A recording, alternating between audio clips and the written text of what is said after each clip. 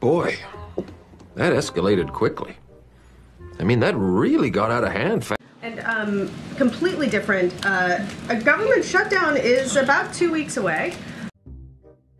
If something doesn't happen, what are your expectations there? The speaker today was talking about something called a laddered continuing resolution. What is the White House position on that concept? I mean, look, we've been clear when we were here the last time, close to a government shutdown that thankfully was avoided. Look, who? You know, they have 2 weeks. Congress has 2 weeks to do their jobs, as you just stated. They have 2 weeks to honor their word to avoid a shutdown. That's what they have to do. And the president said this when he signed the last continuing resolution. He said there's no excuse for another crisis.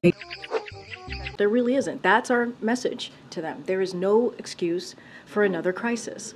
They have to do their job, and they have to honor and avoid a shutdown.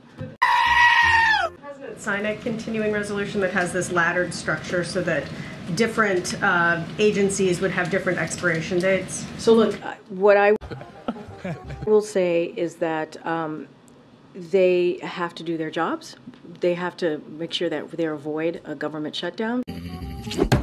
Not going to get ahead of whatever process they're going to move forward with. The president wants to see them avoid a government shutdown. And so we'll see. We'll see what they do. Let's see if they're able to do their jobs.